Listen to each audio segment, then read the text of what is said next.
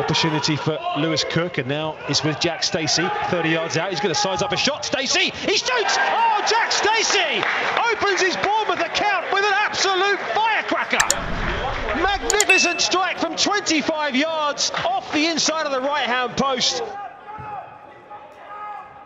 Not having quite the quality in the final third at the moment. They've played some nice approach play down the flanks and through the centre. As a shot from Bradley Johnson, and it's a mistake by Mark Travers. And Bradley Johnson, from probably 35 yards with his left foot, has fired one into the bottom corner.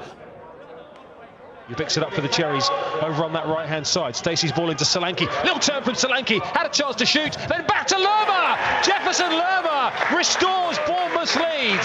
A low finish into the bottom right corner. That was nicely worked. Solanke had a chance to shoot himself, but unselfishly laid it off for the advancing Lerma. Diambi goes around the outside of Kelly, who quickly makes up the ground, but the low cross in. Armstrong's there. Shoots low. Blackburn are level again. Adam Armstrong spurned an opportunity a moment ago, but this time he took it down, spun on his left foot and planted it in the bottom left corner. That's given away by Blackburn. They've got a man committed upfield now, and here's Adam Smith leading the charge. Danjuma left corner of the penalty area. Arnaud Danjuma in the box, onto his right foot. Oh, magnificent finish! Arnaud Danjuma, that might be the winner. A fantastic strike from the Cherries pre-season in-form man, and the Dutchman has his first competitive Bournemouth goal, and they're back in front for the third time, 3-2.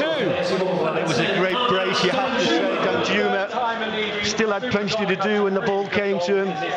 He cut inside and he absolutely smashed it in the far corner. Goalkeeper absolutely no chance. Now we need some heavy concentration to see us through for 3 points.